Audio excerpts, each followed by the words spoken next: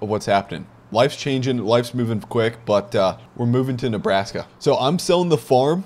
An investor came to me with a crazy offer for the farm, and I was like, how can I not take that? So now I got to do 1031 exchange and go buy land somewhere in Nebraska. We were paying $8 grand an acre for this ground around the home farm, and some investor came in with 12 grand an acre. I was like, I gotta take that price right now. Even though I love Iowa, I gotta take that price right now. So we agreed on a deal. Now with that difference, I bought land for $8 grand an acre. He's paying me 12 grand. That's a $4,000. That's a $4,000 profit on acre. So what you're gonna have to do is that's capital gains. You're gonna have to pay a crazy tax like that, and I really don't want to pay a crazy tax. So what the IRS allows you to do is gives you a certain time period. The IRS gives you a certain time period to exchange that land for other land and not have to pay any capital gains tax. So that's what I'm trying to do right now, is not pay any capital gains tax. So I'm going to transfer this land, and I'm looking for ground in Nebraska that's comparable to this size of the farm, maybe even a little better, that we can put all that equity we had in this ground into the new ground in Nebraska. So that's what I'm trying to do right now.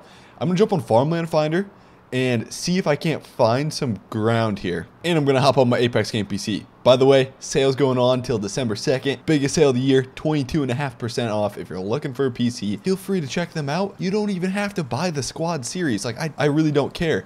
You could buy any PC from there, but they're marked down 12.5%, and then on top of that, you use code SQUAD for another 10% off. So like 22.5% total. So it's been a couple days, and I'm on Farmland Finder. I have the premium account on there. Right now, I'm happy to say I've found my property, and we bought the farm. We've got the contract locked in. I've signed it.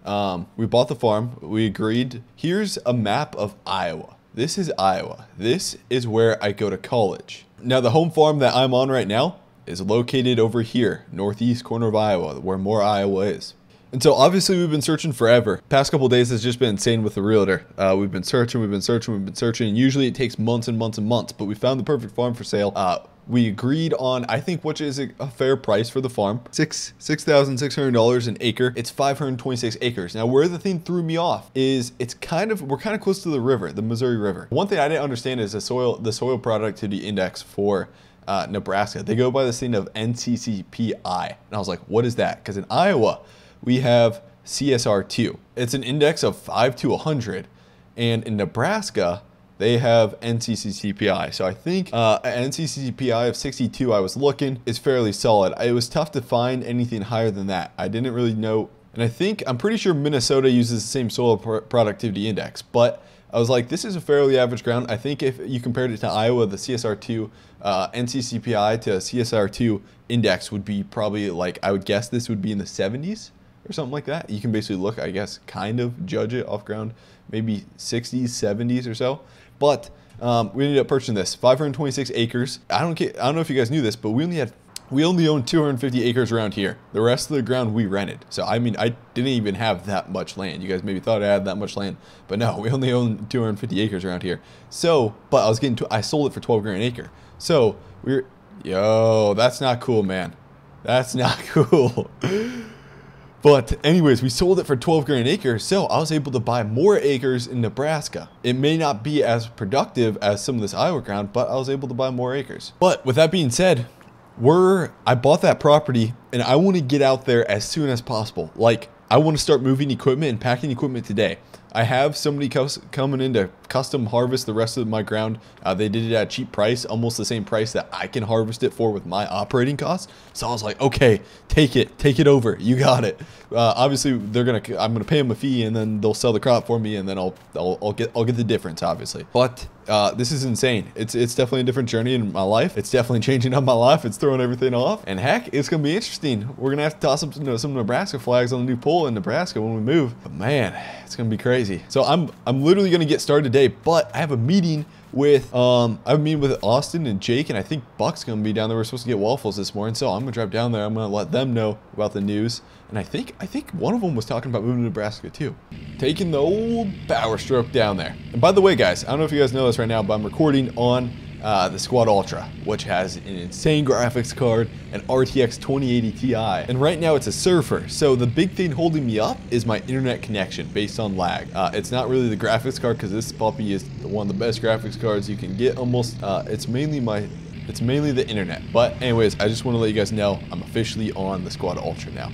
Moved off of the old Ironside. I know the local farmers were talking about moving out to Nebraska. I'm not sure if these guys are moving too or what, but they were talking about it, I know. I'm gonna miss the town of Moore. This was a good place. This was a real good place. People were nice. It's got the Iowa nice people. I don't know. Hopefully people in Nebraska are nice. I don't know. It's gonna be interesting. Definitely a different change. Yo, yo, yo. Speak of the devil. Austin, how you doing, man? Oh, pretty good. Yourself? Good, good. I saw you taking a spin in the old General Lee there. What was up with that, man? What do you mean? I saw you driving the General Lee. That wasn't me. I have you on camera. Your name is above your head. Oh, dude, that's my twin brother. Really? Yes. Man, I was gonna say that dude was so yeah, ugly. I don't know. He was so ugly. Yeah, was he's so my ugly fat, twin. And man, yeah, he's my ugly twin. Okay, okay. I was gonna say. But he here's the deal. Yeah, yeah. Wow. So you guys, wow. Yeah, I was gonna say. I don't know what my parents were thinking when they named us both Austin. Oh, okay, but, okay. I got some news to share with you, man. Once we, I want to tell everybody though what's gonna happen. Are you moving? Same as me? You're moving too? Yeah, everybody is. Haven't you heard the word?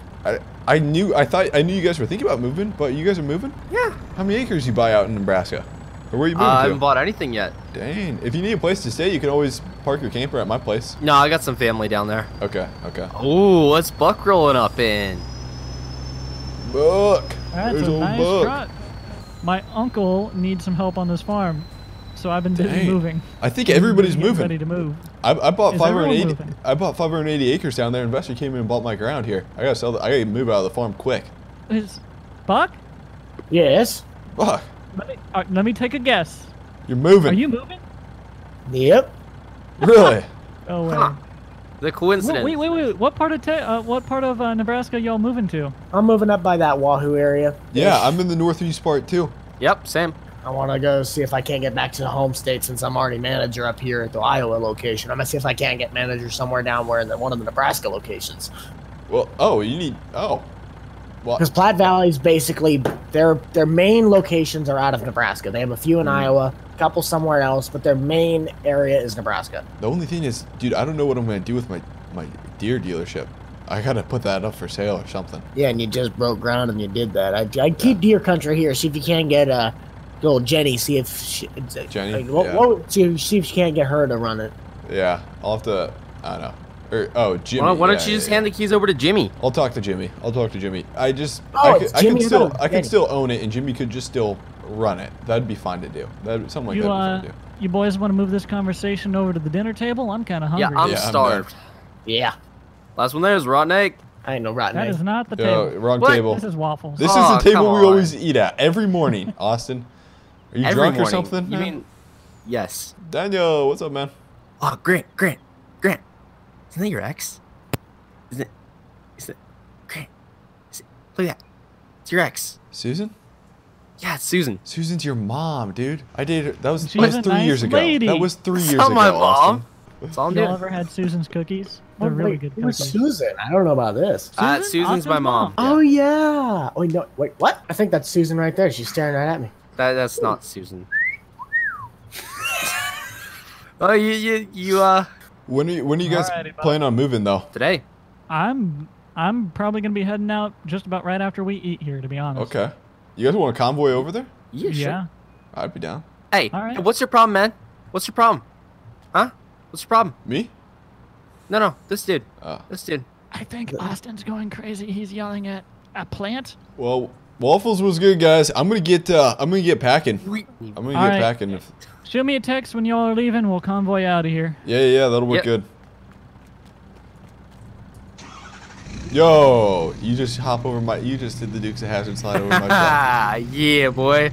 Well, at least I'll have friends out in Nebraska. These guys are moving out here too. Okay, this is gonna be fun. So what I gotta do is I gotta get packed up. I gotta head back and I gotta get packed up. So I think what I'm gonna do is I don't even have my Ford. That's right, I don't have my Ford. Somebody has it still, but I have my 2 Macs from Deer Country. So what I'm going to do is most likely load up as much equipment as possible on there. And then some of the equipment I think I can drive. So we have 2 gravity wagons. I'm going to bring the gravity wagons out. You know what? It's nice about owning a dealership because if I really don't want to take anything out, I could just put up for sale at my dealership and leave it there and keep it as inventory. If I really don't want something out there. So I'm going to take as much stuff as possible in one load, and then the rest of the stuff I'm going to put up for sale at Deer Country. The stuff I don't need, and then the other stuff I can just buy once I get out there. I think that'd be kind of cool. Question is, what am I going to take, and what am I going to sell? I'm going to miss Deer Country. It's been fun. It's been short, but it's been fun.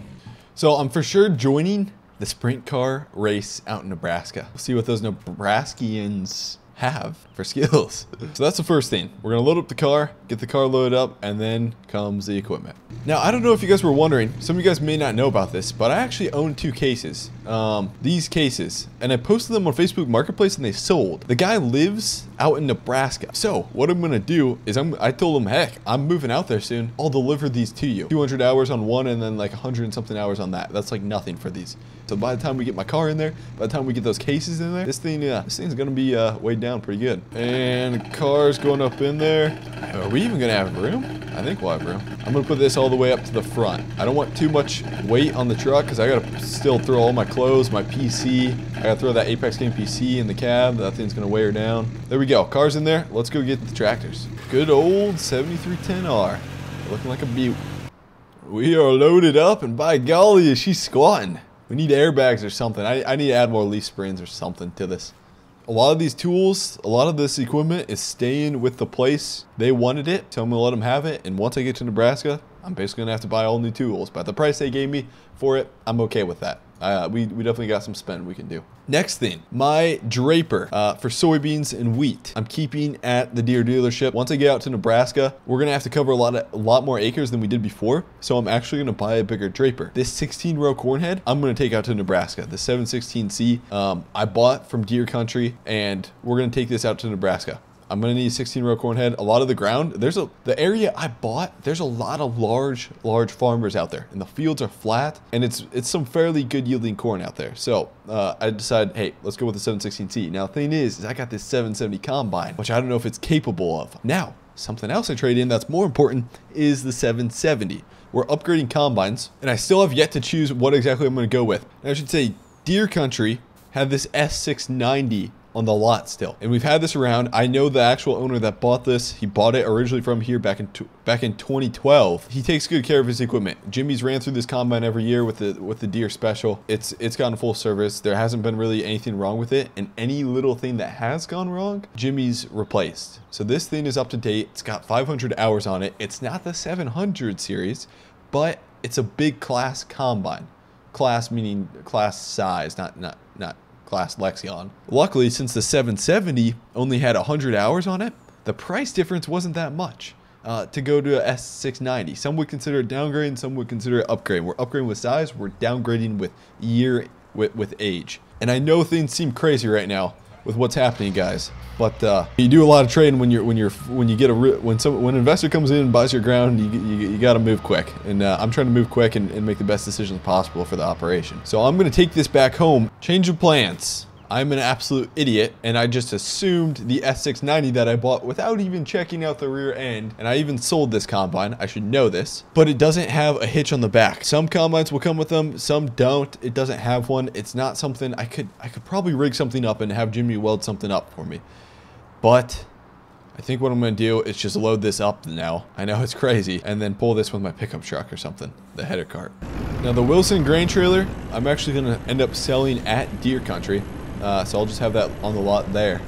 And this Mac, I don't know if I'm going to take it with, or I'm going to haul my equipment out with this. One of these Macs I may just keep for the farm. I don't know yet. But as far as this S690, we're going to get this loaded up on the trailer. We're going to take one step at a time, get one piece of equipment loaded up at a time, and try to get this done. It's a long process. Mac's disconnected from the trailer, fire up that 690, load her up. I'm going to admit, the S690 does look a little weird with this aftermarket grain tank on it.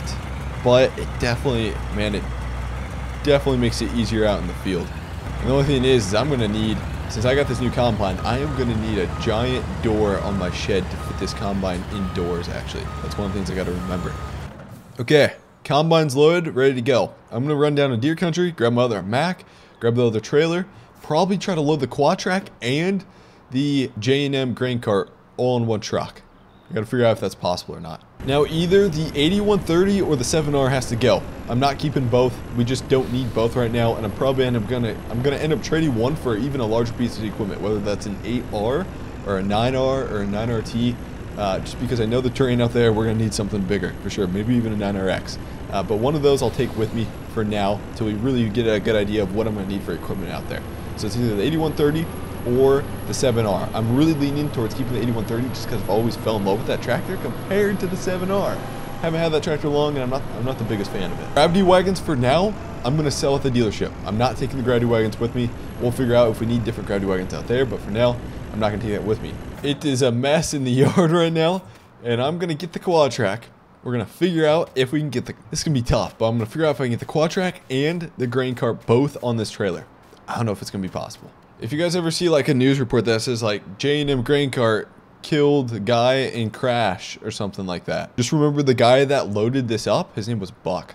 Man, this is really gonna be pushing it. As long as we have it strapped down, fine. That's not what I'm worried about. The main thing I'm worried about is this grain cart slipping off the back. We have it chained down to where I think it's fine. It's not rubbing on any of the tires. It's mainly riding on this. That's a lot of weight to ride on this. I think we'll be fine though. And lastly but not least, the 8130. She's coming along with us. One other tractor that I've totally forgot about and totally ignored is the John Deere 4020, the loader tractor. I have no idea if I'm going to take that or not. I think it's something I could probably talk to the investor and ask, hey, could I just leave it on the farm? And man, when I make a trip back to Iowa with my pickup truck, I'll bring the gooseneck trailer and we'll load it up on that and I'll take it back just whenever I come back to Iowa. It's something I really want to keep, but I don't know if I'm going to be able to take it this trip. But these gravity wagons, these J&Ms are going to Deer Country. And Deer Country is going to... It's kind of weird because I'm the owner of Deer Country, obviously. You guys know that. But I think I'm just going to put them on the lot for Deer Country. And we'll just sell them as a used, almost like consignment sale, if that makes sense. There we go. I'll never see him again. So one other thing I have to decide. I'm making so many decisions here.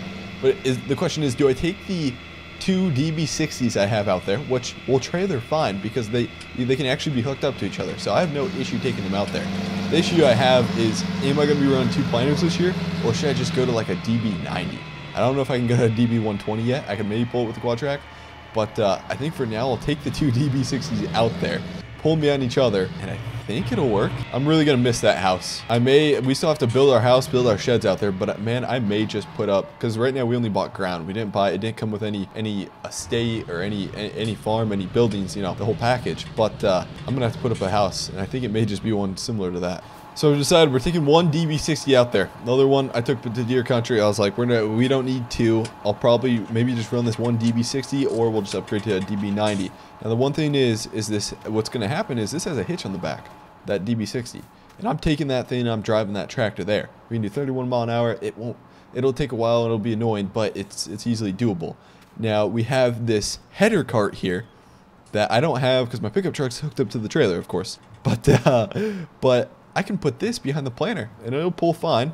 It'll be a little long, but she'll pull fine. There we go. We got her hooked. I think this will work. The only problem is, man, is I don't have any wiring running here. There's no wiring from the back of the trailer. Like, I'm talking brake lights. We'll have to run this during the day, and I'll have my hazards on this, but there's no wiring to run these hazards through the planter all the way to the tractor. That's the only thing they didn't make. They made a hitch. I think this hitch is just made for really. It's not really made to pull another planter behind it. But I think as long as you can see these hazards on this planter, I think it's legal. So this should work. We are loaded. This is the Nebraska crew. This is what we got. This is what we're taking to Nebraska. Besides the 420, maybe some other stuff I'll come back for if I make a trip back to Iowa. This is what we're taking. This is crazy. This is what we got. Man, life changes quick. It's fun though. You never know what's going to happen. Just backing my things up. But Iowa, it's going to be missed. This farm's going to be missed. It's been good. It's been real good. This was right before the tornado came in. Man, that was crazy. But guys, hopefully you guys enjoyed this episode.